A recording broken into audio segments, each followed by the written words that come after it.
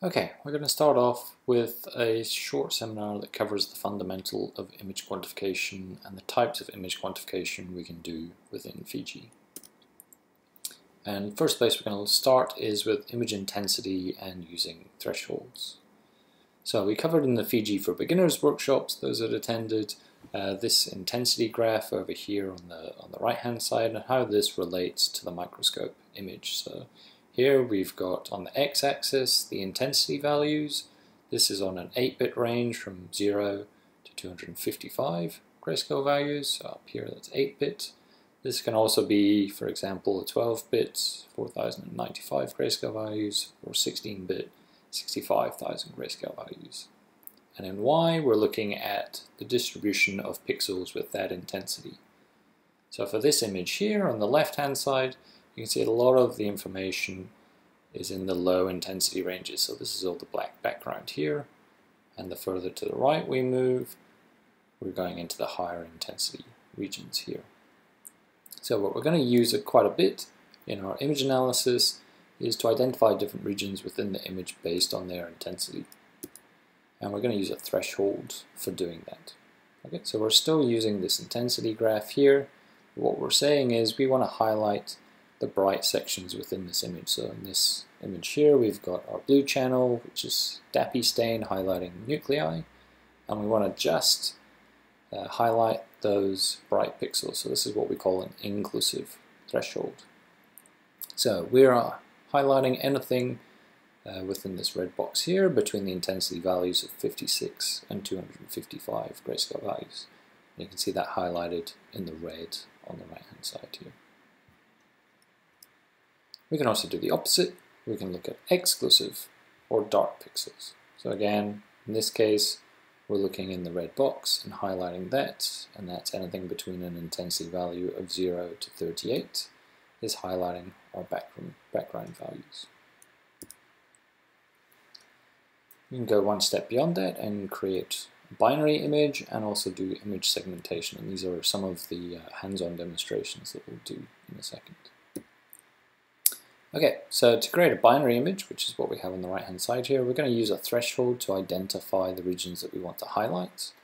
We're then going to convert that into a binary image. Now what I mean by a binary image is a 1-bit image, so the background is no intensity and the regions selected are maximum intensity. So for an 8-bit scale, that's 0 or 255. It's a 1-bit image, and we're going to use this basically to tell the software analyze within these regions and give us the quantitative readout. Now we can go one step further on this, and we can combine the binary and grayscale images to generate object-specific masks. So in this case we've got an area of cells, and we've been able to actually separate out the individual cells within this picture. And again, this is one of the activities that we'll do. We can then use the masks to say, analyze all the quantitative feedouts about this cell, this cell, this cell, and so on within the image. Another tool we might use is image arithmetic. So this is doing mathematical functions or something we call Boolean logic between two images. And this is really useful for combining binary masks or removing objects we don't want within an image or highlighting other objects. And there's some examples on the right hand side there of some of the different tools that we can use. So I've got a few examples, and for this I've got two separate images, one called slide1.tif and one called slide2.tif. Basically I have an 8-bit range image with the plus, minus, multiply and divide symbols, and the only difference between slide1.tif and slide2.tif are that the multiply and divide symbols are missing in slide2.tif. You'll also notice that the plus and divide have the same intensity value and the multiply and minus have the same intensity value. So what we're doing with these image arithmetic is we're going to each pixel in both of the images, and in this case we're going to add the intensity values at those pixels together. So the result of an add in this case is that the plus and minus symbols will double in intensity. So we're adding those two values together, whereas the multiply and divide symbols will stay at the same value. So if we're adding 0 from the second image onto the first image. Similarly, if we do the same thing, but we're subtracting, now we can see that the bottom symbols, there's no change in intensity because we're subtracting 0. In this case, we're subtracting the same value from here, so that's actually 0, so there's no symbols at the top there. In the multiply case, this becomes a little bit more complicated. So in this case, we can see that the plus and the minus symbols are obviously getting brighter, but you'll notice we were on an 8-bit scale here in the original images, and because we're multiplying these together, we've had to increase the bit depth, so now we're on a 32-bit image. And in this case, for the lower symbols, because we multiplied by 0, that's giving us 0 down here. For the divide, that's also a little bit complicated. So because we're dividing by 0, this gives us infinity. And in this case, the top symbols, we're dividing these from these, that should give us 1, right? But because we're on a 32-bit scale, we actually have intensity values of 1 here, but we just can't see them because of the size of the scale that we're on. The next tools we can use are Boolean logic. And one example of this is a logical AND. In this case, we're looking at objects which are in both images. So you can see the intercept between the two images there. In this case, the 1 and 2 gives us the plus and the minus symbols. We also have a logical OR, which is in one image or the other image, in this case all objects, which in the 1 or 2.tiff image is giving us all 4 of those objects. In the logical XOR, that's an exclusive OR. They are in one image or the other image, but not in both. So in this case, we're only getting the multiply and divide symbols. Now we can use those to remove objects out of our images that we want to analyze. One other tool you might use a bit of is filtering, and again there's some examples on the right hand side of how we can do that.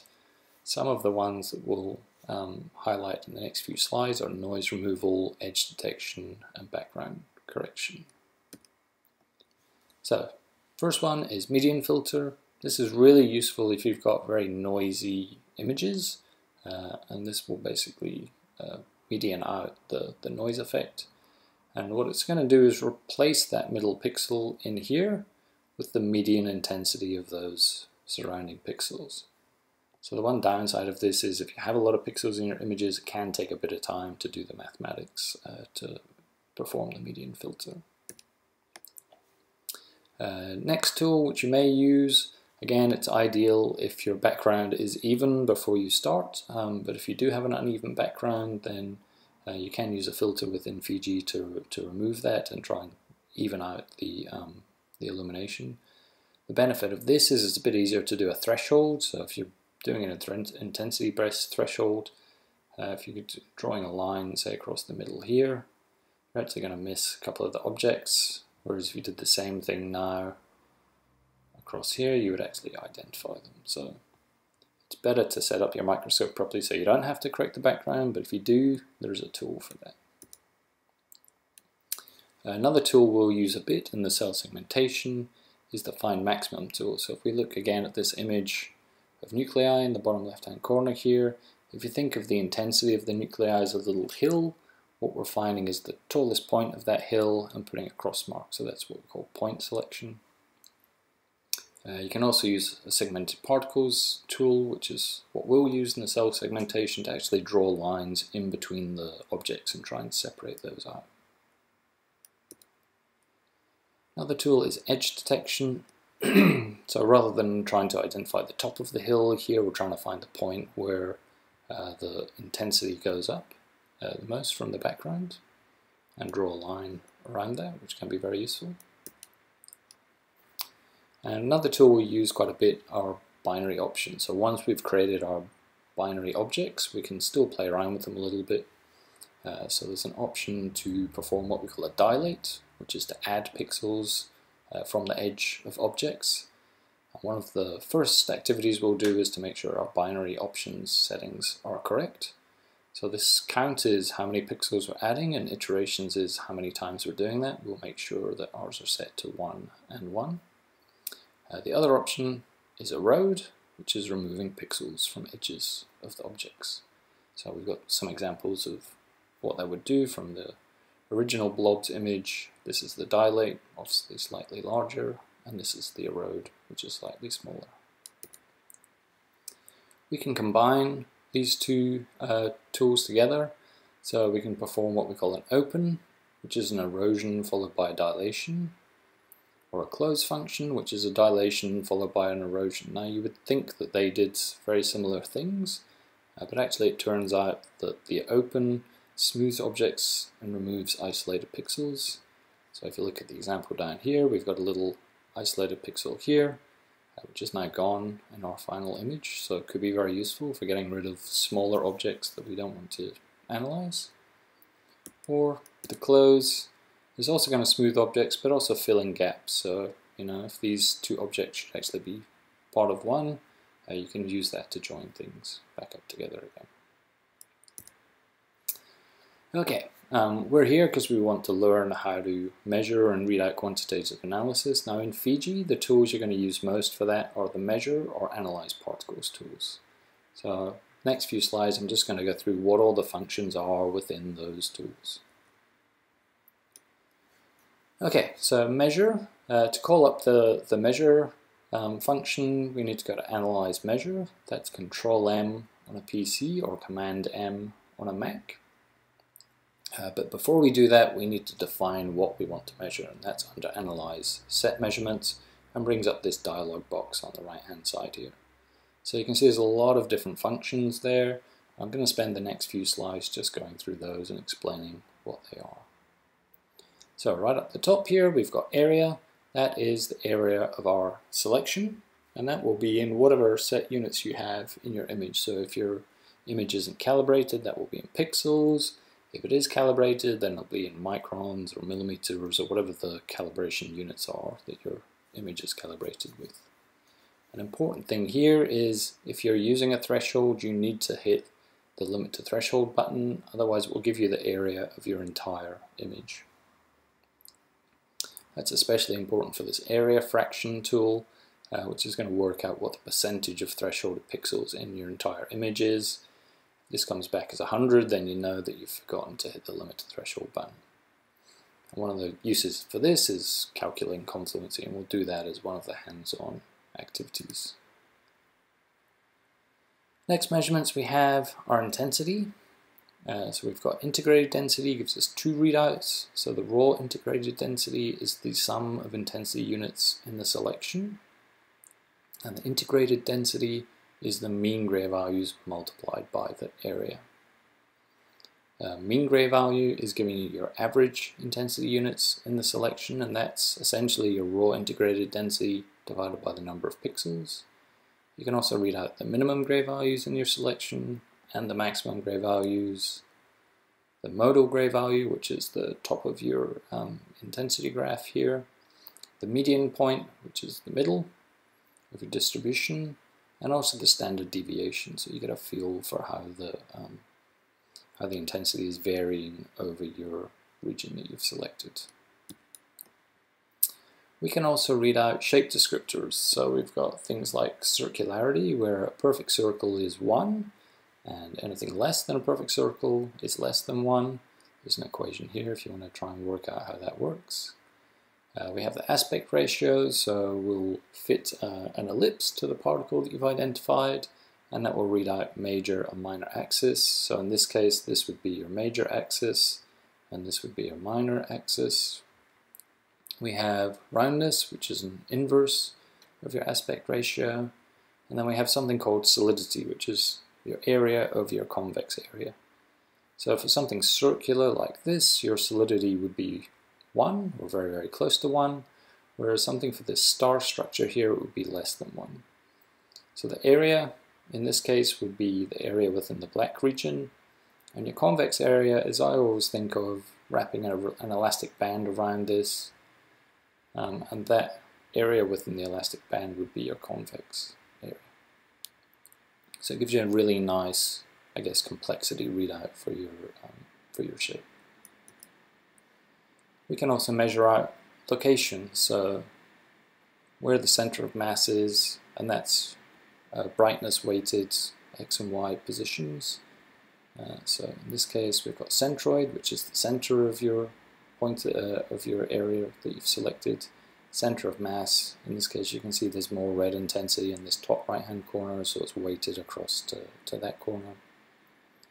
We have perimeter, which is the length around the boundary of your object you've selected, and then you've got ferret's diameter, which is the longest distance between 2 points on that boundary. Next thing is bounding box. So bounding rectangles is the smallest rectangle you can draw that will enclose your selection. Again, you'll get the dimensions of that box. We also have fit ellipsoid, and again you'll get the dimensions of the ellipsoid. And you can also read out the stack position, so what channel, what slice, or what time in a stack or a hyperstack. We can then look at intensity distribution. So there's one called skewness, which looks at how symmetrical the distribution is. Is it evenly distributed, or is it more asymmetric to the left or the right? Or kurtosis, which is kind of the flatness, so does it have a Gaussian distribution, or is it flatter than normal, or more peaked than normal? Okay, so that was the analyze measure function. We'll be doing a lot of work with analyzed particles as well, so if you're ever trying to identify things like cells or nuclei or nanoparticles within a cell or something, then you'll want to use the analyzed particles tool. Now this is the dialog box that comes up, and there's a lot of different functions on there. First of all, it gives us the ability to filter out particles based on size. So in this case we're not filtering anything, and we're going from 0 all the way up to infinity. We can also filter out based on shape, so circularity. Again, we're not filtering anything here, 0 to 1. And then show is our output, so what are we going to produce in terms of an image. And there's a bunch of different options here, which I'll go through in a couple of slides times. And underneath, it shows us, again, what we want to produce. Do we want to display results in terms of our measurements that we want to read out? Do we want to clear any old results that are still there? Do we want to summarize the data for all the particles that we've identified? And one we'll use quite a bit is exclude on edges here. So we don't want to, if area is one of our readouts, we don't want to read out anything that's touching the edge of the image. Okay, so these are some of the options in terms of filtering that we can do, and we're going to go through a few examples. So this is one of the demo images within Fiji called Demo Blobs. And here we've got some of the different tools and filtering steps. So in this case we're excluding on edges, so anything that touches the edge of the image will be removed. In this example we've got include holes, so you'll see there's a few objects here which have holes which are then filled in. In this example we are filtering based on size, so anything that's between 0 and 50 pixels and is fairly circular, so has a circularity between 0.5 and 1. That's producing or selecting and showing just the small circular objects. Over here we're not filtering based on size at all, but circularity. So in this case anything that's between 0 and 0.5, so not very circular. So we're identifying these larger elongated structures within this Demo Blobs image. You can go even more specific and go to 0.3 to 0.5, so again we're identifying things which are fairly globular but not the ones which are longer and straighter. You can do the inverse of that and go from 0 to 0.3, where we're highlighting just the elongated objects. And again we can filter, rather than identifying the small circular objects, we can identify the larger ones by again filtering based on size, so 50 pixels to infinity pixels. So hopefully you can see that those two filtering steps will allow you to actually get rid of things within your particles that you've identified that you don't want to include in your analysis. This is the show function, so images that we can produce when we run the analyze particles. So again, this is our original image, which has been thresholded. The outlines function draws an outline around the particles and gives a number to each of them. The bare outlines will do the same thing, so an outline but without the numbers. We can use it to create a new mask. We can also show the ellipses which were fitted around our objects. Count masks produces a different color for each of the objects that we've produced. We've got overlay outlines, which overlays the outline and a number over the top of the original image, and also overlay masks, which again creates the mask with a number over the top of the original